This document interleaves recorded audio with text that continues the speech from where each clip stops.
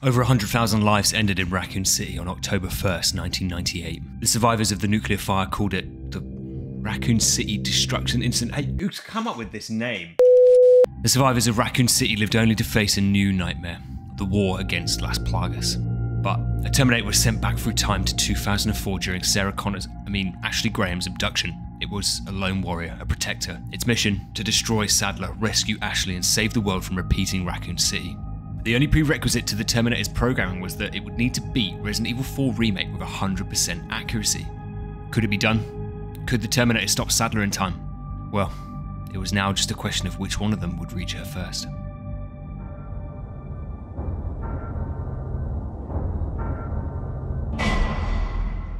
Now, I know why you've really clicked here. You're not here for the challenge. You just wanted to see a grown man cry. I've said this before, but when I say this challenge was tough, I mean this was like I was constantly edging my brain aneurysm tough. This challenge took me over 24 hours of in-game time to complete, with over 40 files recorded, totaling 420 gigabytes, and the resets, Jesus, the resets. I was certain they totaled close to 1 million by the end, and all of this for your viewing pleasure. Enjoy.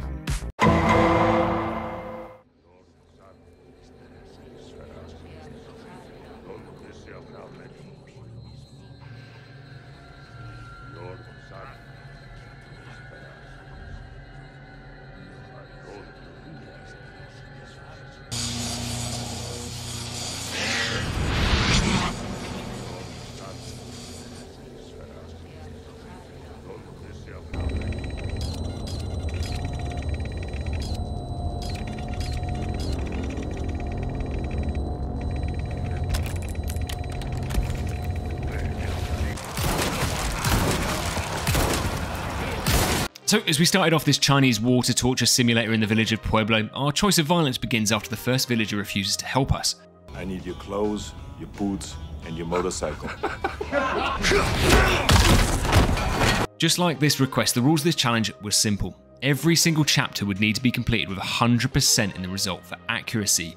No excuses, no exceptions. I went with hardcore difficulty to still keep it challenging, but also give me some flexibility with resets, which, you know, were plentiful.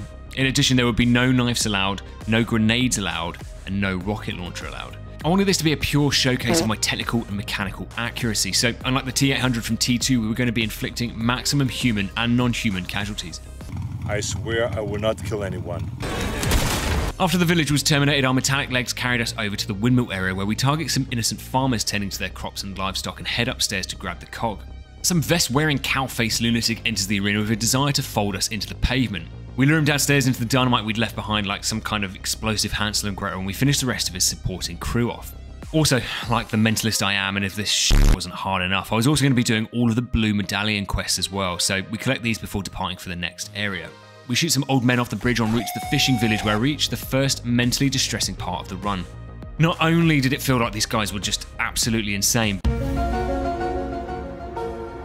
but the aiming was feeling pretty jank. Now, that's not to shift the blame from my own failings, because I'm gonna be honest with you, I'm kind of retarded. But this was no CSGO, and whilst aim assist is completely off in hardcore, for some reason the aim drag doesn't seem to go completely even when we turn it off in the in-game settings. I got used to it eventually, but the opening chapters were distressing. So in the end, I reenacted Tarantino's scene from Django with the first guy, kicked this woman's legs off after she walks into her own trap, collected all my little troglodyte friends and juiced them all up at the ladder. Yeah, it felt cheap, disgusting almost, but we had a lot more game to get through before we fell apart mentally. In the basement of the house, we find a fellow Terminator unit powered down. Apparently this unit had also been sent back in time along with us as a failsafe to ensure Ashley's rescue was successful, but had suffered critical power loss in the time distortion field before arriving in the basement.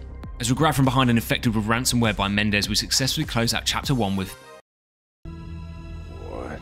No, alright, I know that sounds bad. With this devastating news, I quickly ran a few tests on how in-game accuracy works. To start with, a great element of this challenge was that I couldn't actually track my accuracy throughout the chapter. We'd only be able to see it at the end of the results screen.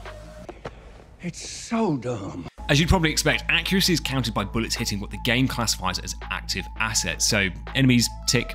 Treasure and nests, tick. Boxes and crates, tick. Puzzles and traps, tick. Any bullet that registered against anything classed as not active would count as a miss.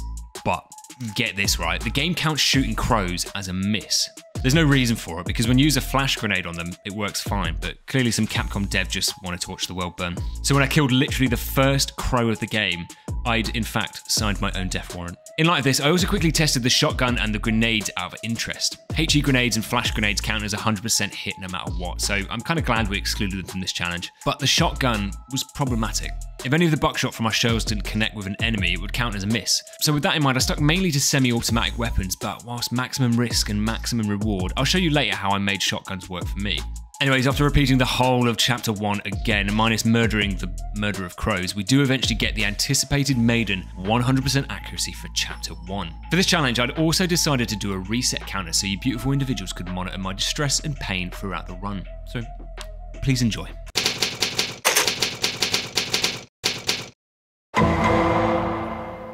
Chapter 2 opens up with us rerouting emergency power back to our CPU. Despite not having my guns, I stayed true to the rules and made it through the initial area with no knife kills, which we didn't even need. Turns out if you stayed perfectly in an enemy's blind spot like Riddick does in Pitch Black, they just couldn't see you. Once I eventually got bored, I lured these mindless cretins into the bear traps and performed a DIY double amputation. After grabbing our kit, we rendezvous with our favourite cloaked flasher who sells us the bolt action rifle, and with our leftover V-Bucks we buy some upgrades that would help to get us through the mountainside. Phased plasma rifle in the 40-watt range. Hey, just what you see, pal. This area highlighted yet another challenge for us. On hardcore, enemies regularly use their insane reactions to dodge our attacks, causing several blood vessels to burst simultaneously in my brain. But we also made the realization that when Plagas or other heavy-hitting enemies grabbed us, not having a knife to apply self-defense justice to their necks basically meant insta-death for us. Despite these obvious challenges, and after a number of attempts, the strat that worked best here was to run around and trigger everyone's spawns into the area and retreat back to my little defensive hut, which had become my own personal Sparta. We also accepted the kind donations of the Dynamite guys who helped initiate some friendly fire on our behalf. As we stepped over the heap of corpses outside the window, we mop up the treasure and items left over, taking the Eagle Crank back to unlock the next door. Once we've taken care of our next set of patrons, we give these crows a wide berth before facing up to our next challenger, Pueblo's local medical professional. Now, despite only needing one every 3 to 5 years, we receive a non-consensual rectal exam with his chainsaw not once, not twice, but 3 times. In the end, we lure the doctor into all of the bear traps he probably spent all day setting up for us, eventually embarrassing him to the point where he just dies of cringe. We collect the insignia key, and as Mendez begins to give me a throat massage, my heart starts to pound out of my chest as the accuracy results get ready to come in, and... oh, thank God.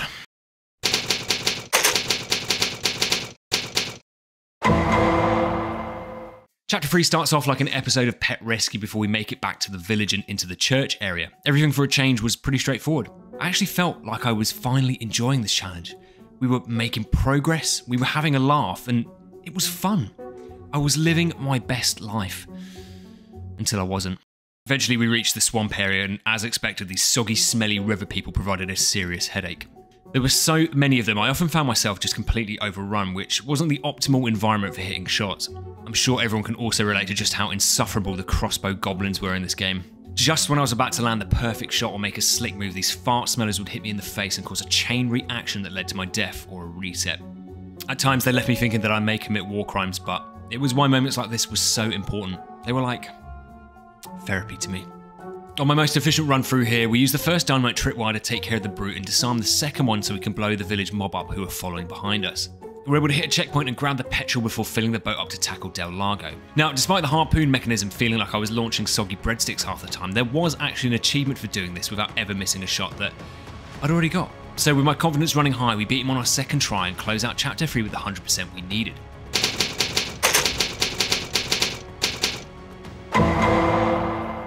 Chapter 4 starts off with us defining the true meaning of survival horror. And I didn't mean these guys, I meant the state of my inventory.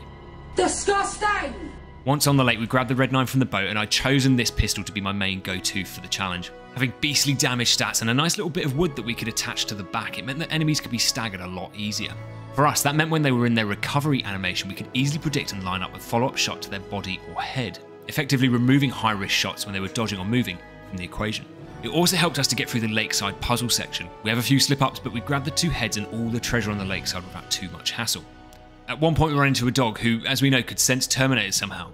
Maybe it was their heightened sense of smell or their loyalty to their humans, or perhaps it was this fleshy radar detector that came out of its back. Who knows?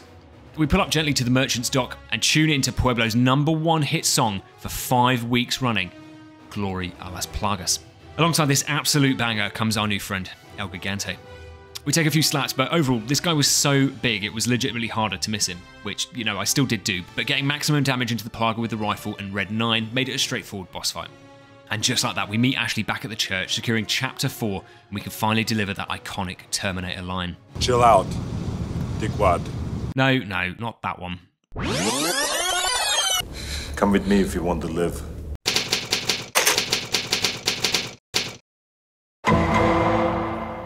We've actually now secured. I was actually required to fulfill my Terminator duties and lay down my Windows XP operating system to protect her, which for the purposes of my 100% accuracy challenge was nothing short of a nightmare. This little blonde-haired shit just didn't have any regard for her own life. Eventually, I opted to fly through the cemetery at Mach 10 speed, treating myself to the high-capacity scope on the way back past the merchant so we could hit some American sniper shots back in the town centre. Everyone and their mums were packing head spaghetti around here, and we also had another steroid abuser to deal with. We showcased our FaZe clan credentials by hitting some of the spiciest collaterals in Pueblo before doing a bit of pillaging at Mendez's house. I can smell you. And heading back into town to battle the savage mutt. This 4-legged hellhound moved like Jet from Valorant, inflicting several resets on us, but after analysing its movement patterns, we easily predicted its next move and transport this little boy to the big doggy bed in the sky. The windmill area was teeming with people again, and after Ashley takes an illegal clothesline to the face, we round everyone up to cleanse their souls and head over to the cabin. Our fellow Terminator from earlier greets us up ahead and had secured our extraction route via the cabin. Senorita has a name and it's Ashley. You are? I'm a cybernetic organism, living tissue over a metal endoskeleton. With our primary target secured, extraction protocol was now in effect. But between us and the exit was making it through round 75 of COD zombies. After blocking the windows and buying the MP40 off the wall, we line up collaterals on both couples banging on the window and destroy the red barrel on the far side of the cabin. I separated from Luis here as I wanted to avoid shooting through an enemy that he'd already killed, so I took up a defensive position on the stairs and handled anyone who came up here with a combo of the Red 9 and some more juicy sniper shots. As you'd probably expect, there are plenty of resets here, but after a while I got into the flow of the fight. When stage 2 begins, we move upstairs to defend the first floor from the religious extremists now flowing in through the windows, and eventually I head downstairs to take care of the brute who smashes through our downstairs window. With our professionalism and focus, we take care of him, and after Ashley helps us to escape, we clear Chapter 6 with...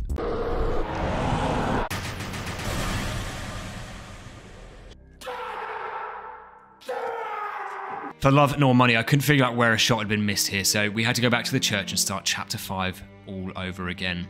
This hurt me deep in my soul. I felt physically unwell, but after 1 hour, 14 minutes and 31 seconds and 29 resets later, we successfully retrieved our 100% for Chapter 5.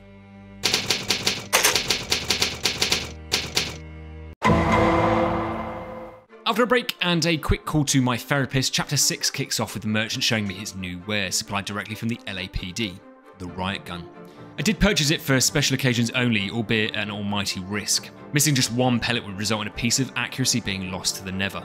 However, it did have the tightest spread out of all of the shotguns, so it was best used up close and personal against unarmed protesters, which could actually be perfect for us. I also managed to pick up the stock for the Red 9, which transformed this thing into an absolute killing machine. Stability, accuracy, and handling were all increased, and Leon's sex appeal actually received a 10% buff. My Red 9.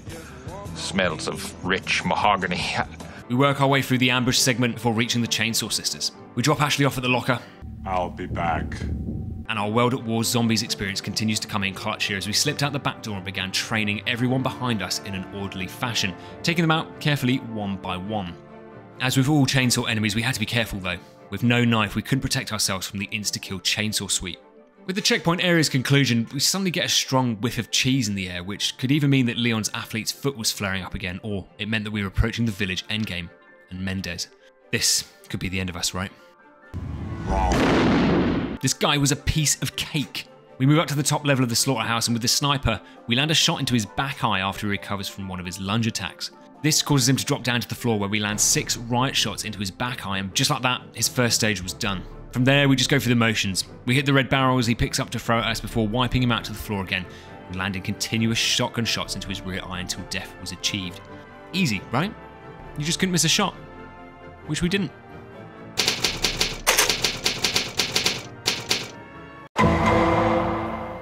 The merchant starts off by giving us a weapons tasting in his horse stable, where we grab the stingray and broken butterfly before committing religious hate crimes on some of the castle's church attendees. Once we'd finished praying for forgiveness, we have to fight past the crossbow welcome party in the cannon firing range, which I spent the majority of completely on fire. We mop up the blue medallions before enjoying the surprise birthday party that Salazar had organised for me. After using our barrel stuff tech on the shield guys we'd mentioned previously, we head downstairs to play Dungeons and Garradors. With no flash grenades at our disposal, we were obviously all in on the Garrador fight, but take him down first time. We shoot out the gongs in the sword room puzzle and pray to Sadler that they counted positively towards our accuracy percentage before it was time to tackle the aneurysm room, aka Satan's playground. There were 4 sections here for us to worry about. The first opening section brought shield guides and archers onto the balconies, which already was enough to tip me over the edge. Downstairs, when collected the halo wheel, literally all enemies here had second stage plagas, but you can line up a nice collateral shot here, and by using the red barrel on the stingray we can clean them out fairly easily. On our return upstairs we had more crossbow douches and extra backup priests to deal with before the final section, the water cranks. We had plenty of resets here, but to be honest the final section wasn't too difficult. Sure, like multitasking the enemies downstairs whilst defending Ashley upstairs, was tough at times, and tracking the running and moving targets had its moments, but I found solace in the fact that I'd only have to do this room once since we'd been so careful. It could have been me shooting the class for the cannon itself, a dodgy shotgun shot that went awry, or just some sick joke. All I know is that's 59 minutes and 4 seconds of my life that I will never be getting back. If rock bottom had a physical form, this was it. This happened at about 1 in the morning, and I just sat staring at the wall for a solid 10 minutes questioning my life choices, but I refused to rest without finishing this chapter, so at 2 AM we closed out 7 and headed into 8 the next day.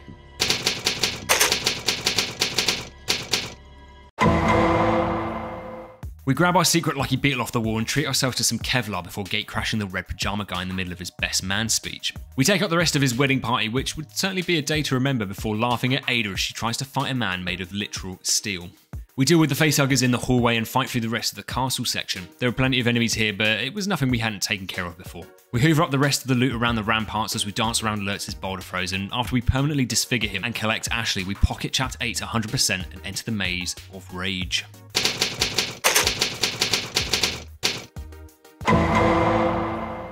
The dogs in the maze did provide me with some grief. We know already that dogs hate Terminators, but I can confirm that the feeling is mutual. But despite a few complaints to Peter, we'd removed the entire pack of dogs from the maze, taken care of Ashley's abductors, and made it to the Grand Hall. We grabbed the Snake's Head and arrived to remove the denomination of zealots in the Goat's Head room from the land of the living. It gets off to a good start, with me immediately missing my first shot on the red guy, but eventually the best route was to head into the main room, kill these 2 knuckleheads before killing the red guy as he appears at the first balcony to sing to me like some weird abusive version of Romeo and Juliet. In between all of this, Ashley disappears down a door that didn't exist, but after recomposing ourselves we clear out the room and arrive ready to collect the lion's head. Whilst fighting the knights, I actually made an interesting discovery. My mind had always been in OG RE4 mode here, because when you fight the knights in that game, their heads were always the weak spot. However, in the remake, the Plaga controlling the knight can actually be seen oozing out of the side of the armour. If you land a shot here, the knight immediately staggers or drops to the knees, allowing us to kick his helmet off. It made the whole process a lot easier, and after some tight shots, we tidy up this area before heading back to the entrance hall to quickly take care of some squatters, hand over the reins to Ashley to do her thing, closing out chapter 8 with our required 100%. Not gonna lie, for the first time ever, I was actually looking forward to Ashley's section. There was no pressure for me to hit shots or worry about accuracy, just a pleasant stroll through this underground shithole.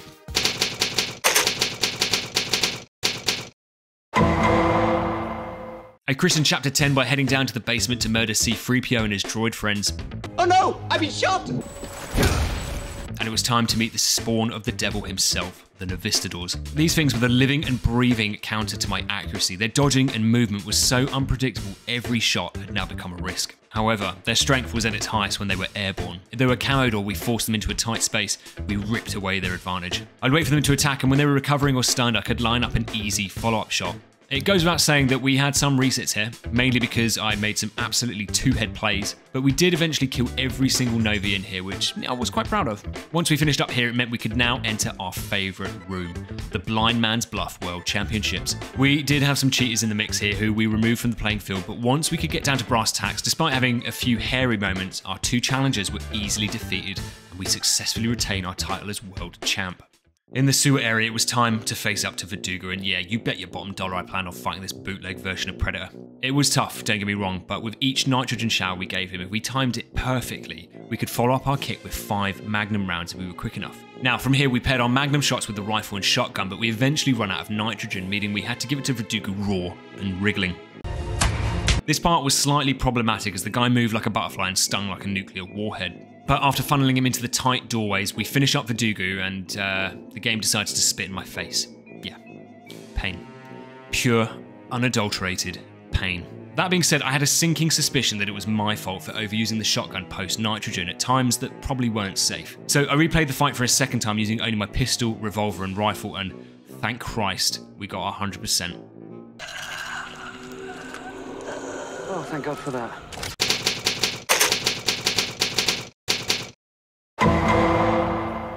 Whilst on the lift up, when we connected to the Free Pueblo public Wi-Fi, we were airdropped a dodgy video of what appeared to be John Connor, the future leader of the Resistance, talking with the Pope. Concerning. Whilst Luis did help to reapply our thermal paste for us, I'm convinced his Terminator smile cursed my Chapter 11. He'll be visiting all of us in our nightmares tonight, but as we entered the mines, we had twice the amount of Terminators that we had before. So when the second Terminator asked us what we wanted to do, our response was to do what we do best. Terminate. My highlight being Dr. Salvador running at me whilst on fire and severing the wiring in my spinal unit.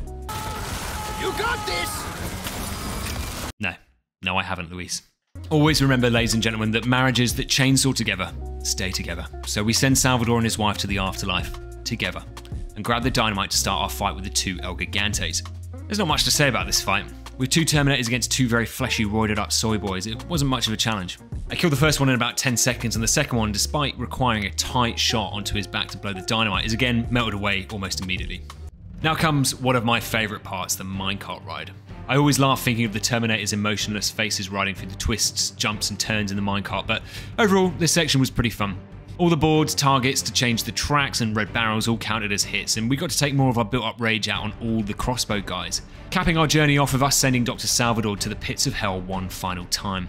Once we arrived at the end of the line, we caused a domestic disturbance in the Novi's family home before none other than John Connor arrived, fatally destroying our fellow Terminator's power unit before turning to face us. Through the tapes his mother had left him, Connor knew where to find us and what we were doing, but believed instead of saving the world, it needed Las Plagas.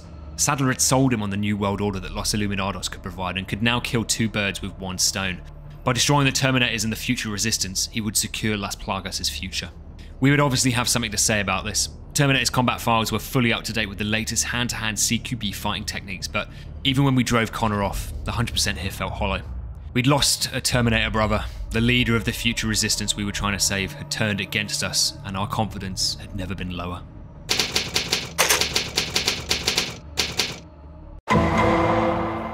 Despite this, we had to push on.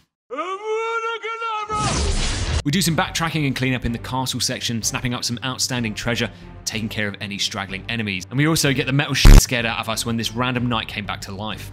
We cleansed Salazar's throne room, which was full of possessed maniacs, and posed for some thumbnails before momentarily lagging out of our Skynet connection. Eventually, it was time to head over to the clock tower, and the fight up here was stinky. Not only because I was having to contend with my own idiotic self, but there was a large array of enemies here to handle. Just to help make my life even harder, which seemed to be the running theme here, I refused to use the spike balls to kill any enemies, so waited patiently for the reinforcements to arrive before sending them and everyone on the lift straight back to hell. It was then time to meet Salazar, who is a difficult boss at the best of times, but on a 100% accuracy run, I thought this would result with me putting my head through the drywall at least once. It was mainly due to the moments in which he was vulnerable, were either times that he was shooting me, or was in a weirdly difficult position for me to shoot from. We end up using a lot of our heals, but the extra time we spent waiting for the perfect opportunities to strike seemed to pay off, because we took him down first try. Sensational. On the way down to the boat, I forgot about these knights again, so we get jump scare number 2 out of 2. Fair play. Checkmate, knights. And despite having a myocardial infarction, we secure our coveted 100% for Chapter 12.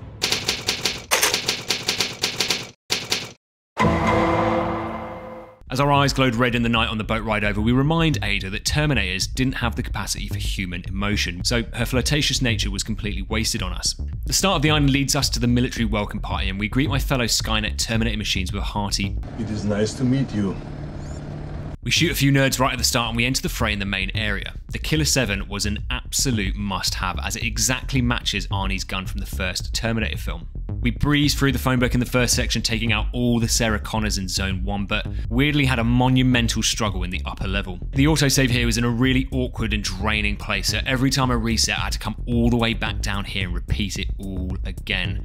There's a lot of Plagas in the lower area as well, who can also shoot through walls apparently, and a huge army of enemies up top. My strat was to run straight here, using the cliff defilade to let the RPG guy get a shot off. We'd then sprint up to the top of the hill and take care of the two guys waiting for us there, and shortly after, if we were patient enough, the large group of enemies behind us will have formed conveniently around the red barrel, which, if you can survive the claustrophobic circle of death long enough, provides a nice multi-kill.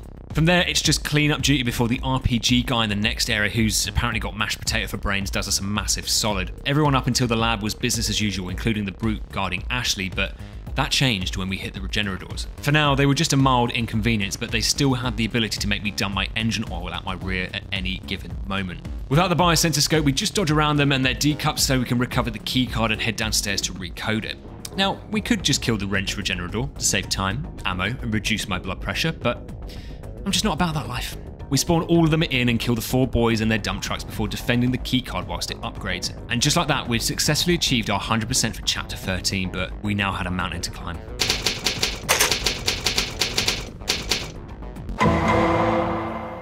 For those that don't know, this chapter is packed to the hilt. There's Iron Maidens, Regenerators, an army of mercenaries, the sewers, the bulldozer, and Krauser. There's a lot here to get through, so the prospect of having a repeat of Chapter 6 was giving me heart palpitations. We did some shooting at the Rangers, obviously no 100% run would be complete without it, and we pick off the blue medallions in the opening area very, very carefully. Ashley takes a hatchet to the face whilst we take on the enemies in the smelter room, but she then gets abducted through another door that doesn't exist. But whatever, I'm not even going to question this anymore. We make it to the sewers and are confronted with another huge challenge. No, not the Iron Maiden. These puzzles and the gate switch. I can't be the only one who A, doesn't understand how they work, and B, hates them.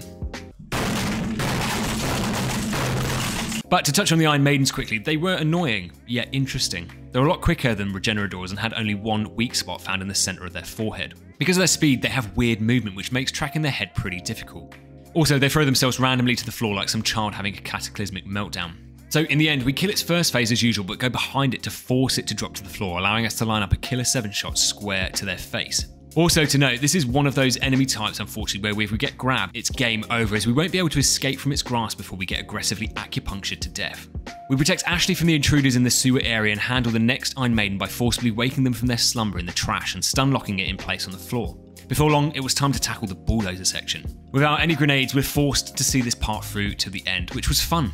If your idea of fun was being repeatedly punched in the face with a brick. We had a few resets here, as usual, namely due to my own incompetence, but eventually we get into a nice flow. We take out the first wave without much of a problem, and when the next wave spawns in, we quickly kill the shield guy as he drops down to the arena and take care of our first walking milk producer. The third wave sends in the cowman's brother and a few other cretins who weren't too much trouble, leaving the final group, which consisted of a couple of rocket launcher guys, a few generic Joes, and a small sprinkling of facehuggers. Once we were done here, we call the lift down, but head back to the lab to murder the disgusting creature in the basement. This guy's a bit more chunkier than the other Iron Maidens and has a number of supporting parasites along with the one in its brain. 9 to be precise. The guy also moves at nightmare speed, making aiming even more difficult, but if we're not feeling in an honourable mood, if we shoot him immediately in the back, we can stun lock him in place and cause him to self-combust with relative ease. Dishonourable? Yes. But preferable? Also yes. We head up the lift, but one of the hits from the Iron Maiden must have damaged our targeting system because a malfunction causes us to accidentally shoot a pensioner in the face. Ashley awkwardly has to help him to the local infirmary, so we press on and clear out the campsite before finding a weird photograph in one of the tents. Who the f*** is this? John Connor, being the upstanding, moral leader he was, had heard that we'd shot an old man in the face, so declares that we had to be decommissioned. Not only because we were a Terminator, but because we were a menace to this society. Which was true. As you Resident Evil 4 Chads know, Krauser is basically like a light version of Wesker. The guy moves at the speed of light and made shooting him just impossible at times. My anxiety about missing a shot by accident and finishing the chapter below 100% had never been higher. The first phase involves me getting stabbed in the face a lot, as without a knife I can't defend against any of his attacks. And also a lot of resets as I try and work out what the hell his movement patterns were. After mastering the opening section, I managed to get a few rifle shots into him at the start, and despite the immense risk of missing, took Connor down with just my red 9. His next few appearances simply require a single shot for him to leave and give me epilepsy, and we're able to clear the way ahead of trip mines and auto turrets. In the penultimate area, despite being made into a kebab by John, we land a killer 7 shot to his face as he makes his dramatic entrance and follow up with a red 9 to force him to his final stage. John reveals that he's absorbed experimental machine phase matter provided by Sadler and had become the very thing he'd set out to destroy. With our exclusively enhanced Killer 7, aka the Sarah Connor Killer, we dance around the arena and wait for the perfect moment to strike. When John had finished a move like jumping or attacking, there was a split second where we could line up a pretty safe shot to the head without him blocking us, and surprisingly, we beat him first time.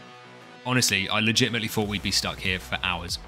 After sending John to meet Carl Reese, the relief we felt when the chapter end showed 100% was immeasurable. The thought of having to repeat this chapter made my butthole clench to the size of a raisin, but now we had just 2 more chapters to go.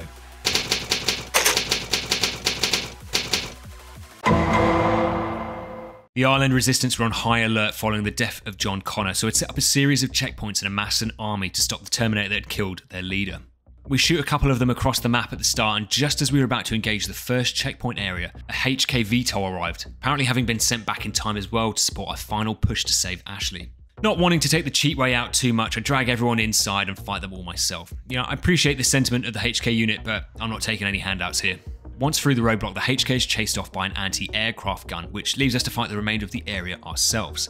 But we were in our rhythm now, and we were making light work of this section's garrison. We take out Plagas, machine gunners, Plaga spiders, and everything in between up to the turret. I wasn't really sure how the accuracy worked here, so I was very, very delicate to avoid any mistakes. Between us, I was kinda glad to see Mike leave, to be honest. I know I've got a triple armoured hyper-alloy combat chassis, but the guy's got no concept of friendly fire or danger close, and at one point, I even had the perfect headshot lined up before Mike disintegrated them. Yeah, gee, thanks Mike. The next area provided me with a Terminator version of a migraine. We immediately pinged both heads off the turret guys, but there were waves upon waves of enemies that flooded into the area like locust, with available enemies getting back onto the previously vacated turrets. After fighting for my life to get to the first switch, we get another wave of enemies and a brute that joins us alongside my arch nemesis, the crossbow guys. We 1v1 the cowman and the stakes had never been higher approaching the second switch. A missed shot now would send us all the way back to the beginning of this section to repeat this hellscape again. Through our sheer reluctance to die, we methodically cleared the entire area before watching the HK unit get flambéed. As retribution, we sterilise all the remaining Novies and the Iron Maidens in the next area, and it finally happened. I actually missed a shot on one of the blue medallions, but lucky for us, our checkpoint was just here, so no progress lost. Our focus now turns to the last stand of Los Illuminados. The roadblock up ahead was stacked, but we take care of the first brute by blowing up the Hello Kitty watch on his wrist and press into the area where the turret switch was being held hostage. But this is where I fell apart. I was just having the absolute worst time trying to hit anything. I'd suddenly lost my mojo and eventually my head, so after reset after reset after reset, I decided to go downstairs and have a glass of chocolate milk to relax and reset my state of mind. Coming back refreshed and relaxed, and immediately missed more shots and resets after resets after resets. Real heroes. You fucking... Anyways, eventually I pulled myself together and we used the red barrels to clear out our pursuers, working our way through the bulk of the Citadel's forces. We take care of the second pig guy and switch the Skynet targeting systems off before clearing out what was left of the garrison. With everyone successfully unalived on the way into the Citadel, I'd actually forgotten about the rocket launcher guy who fires an absolute Hail Mary directly into our face, which, if this was canon, would have actually won the war for them.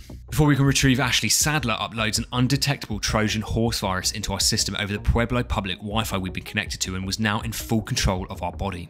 This was it. I was seconds away from a man claiming to be from my bank remoting into my system and asking for $500 worth of gift cards. But right on time, Ada had come to the rescue like a reincarnated version of Sarah Connor. It interrupts our Wi-Fi connection just long enough to regain control of our system, rebooting and saving Ashley from the sacrificial altar.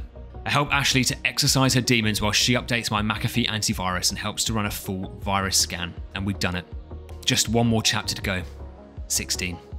And Sadler.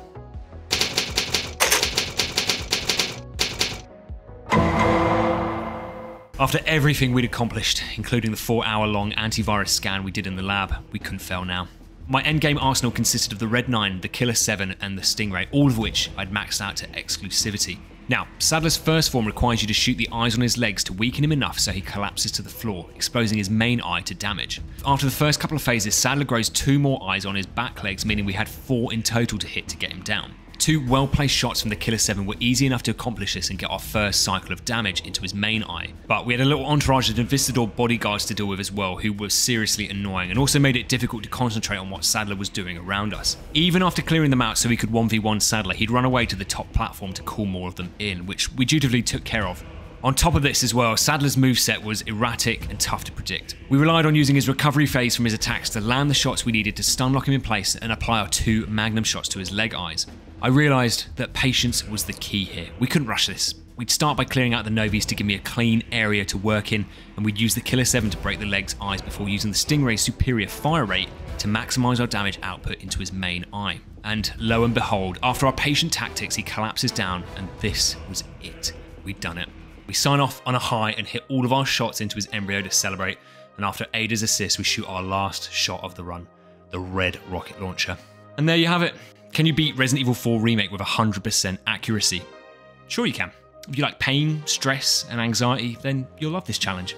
To confirm for all you keen watchers, we ended up sending 888 men, women, and aliens to the underworld and had a total reset counter of, drumroll please, 381. Sickening, yes, but understandable given the circumstances. This was a journey, to be sure, and despite popular belief, I actually really enjoyed making this one. It tested our abilities but remained interesting and overall a very enjoyable challenge to make. As always, you mad lads, if you made it this far, you are the absolute goats, and thanks for watching.